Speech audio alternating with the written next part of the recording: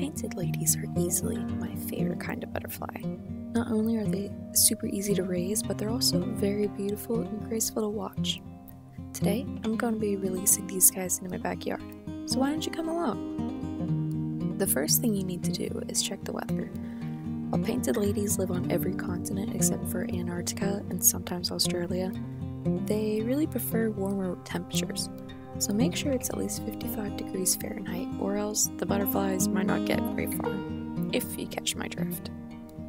Another thing to worry about is the forecast for rain, obviously.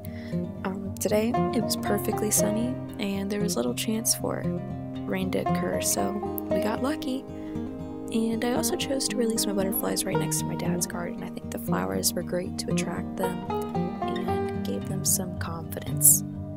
Butterflies are usually pretty instinctual. They're able to position themselves so they can migrate.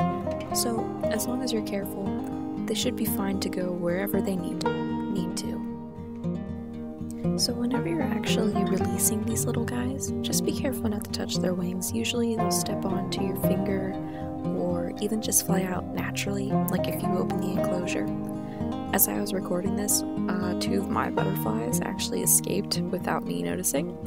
But the ones that were still there, that let me hold them at least, were nice enough to say goodbye. My last tip for you is to enjoy their freedom as they go on to do whatever it is that these butterflies want to do. Anyways, I hope these tips helped you. If you have any questions, you can always leave a comment. And I guess I will see you in the next one. Have a good time, you guys. See ya.